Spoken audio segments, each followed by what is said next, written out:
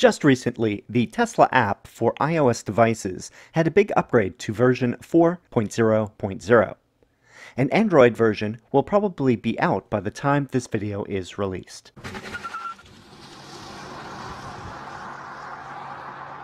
As a reminder of the previous version of the Tesla app, I'll bring it up on my iPhone XR and do a quick overview.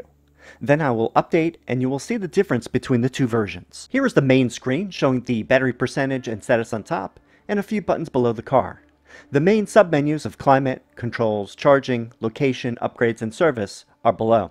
I'll show each one of these, as you can see now, with a brief look. The phone key,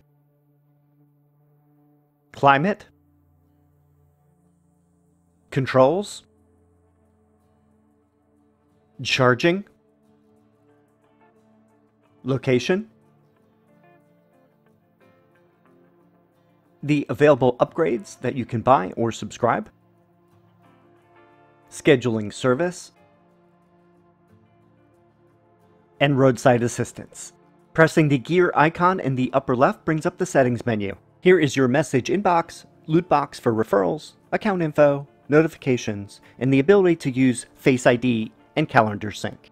And that's it for the previous app for iOS. Now let's see the new version. Normally apps will update themselves over time, but if you want to do an immediate update, go into the App Store. Press the round icon in the upper right side.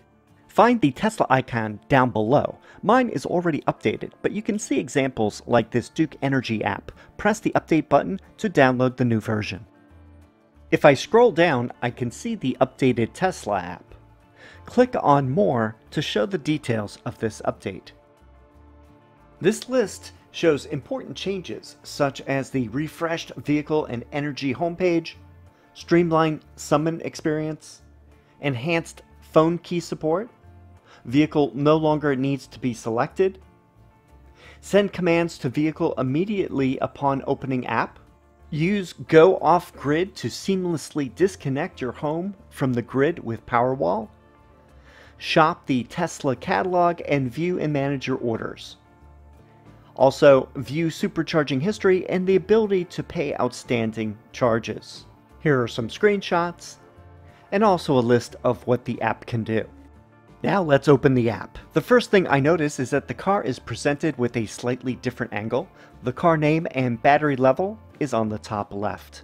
Below the car, we have 4 controls for locking, HVAC, charging, and opening the frunk. The list below is slightly different now. They have reordered with controls on top, then climate, charging is gone, and part of the middle icon group. Location is next. Security now gets its own heading. Then we have upgrades, service, and roadside. On the top right is a user icon instead of the loot box. The settings icon also gets moved inside this user icon. Let's press this and see what's inside. If you press on the Tesla car button, it will go back to the main menu. The next button on the screen is the Tesla shop. Here you can buy charging equipment, vehicle accessories, apparel, and other lifestyle purchases. Clicking on the inbox shows all the messages to and from Tesla. The loot box gives you information on your referral link and any past referrals. Clicking on the account will now let you update the contact information, view your order history.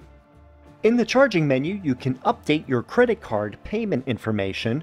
This is a new ability that will come in handy if you're stuck at a charging station with an outdated credit card. And the history will show all of your supercharging sessions, and the older ones are grouped by year. And now for settings. You have calendar sync, which you can view your phone's calendar in the car. In notifications, you can adjust how the app alerts you. One big change is that the app can automatically select your car if you have more than one Tesla. Security alarm function. Charging notifications can be set. I only use charging interrupted. And as noted here, at a supercharger, it overrides these settings. Lastly, another new option is to have the app alert you when there is a new system software update that is available for the car.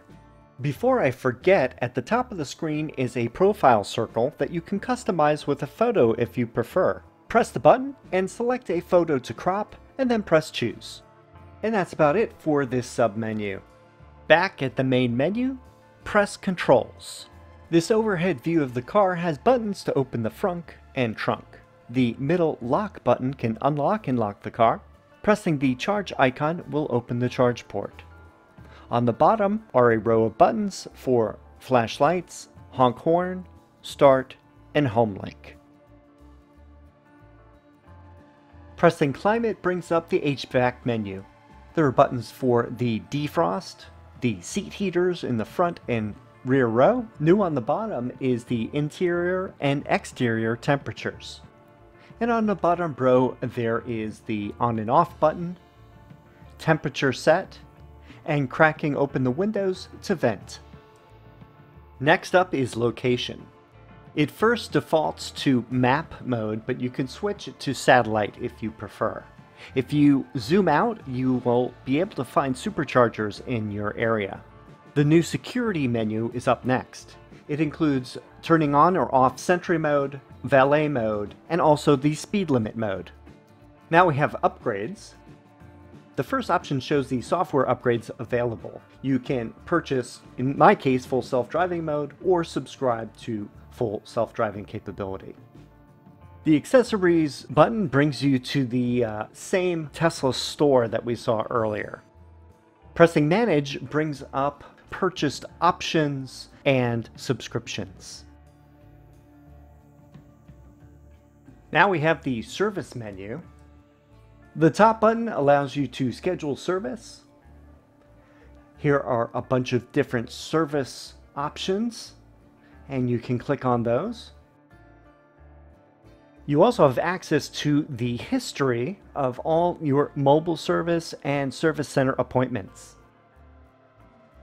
Clicking on video guides, this shows a number of videos that Tesla has created to do a number of different things with the car.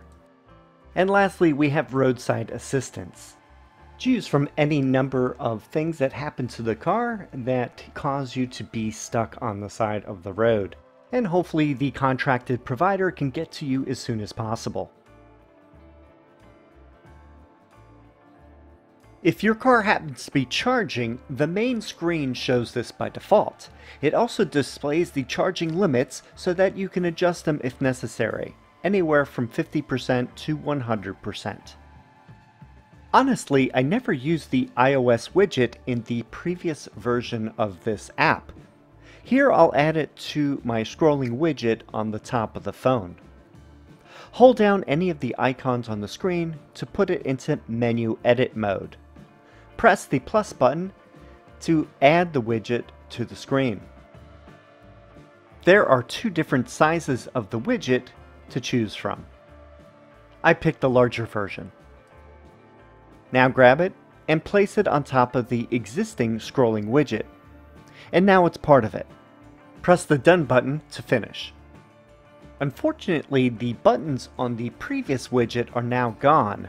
If you press the widget, it goes straight into the app. I think this has something to do with iOS 14. And that wraps it up for my introduction to the iOS Tesla app version 4.0.0. If you have any questions or comments, please leave them below.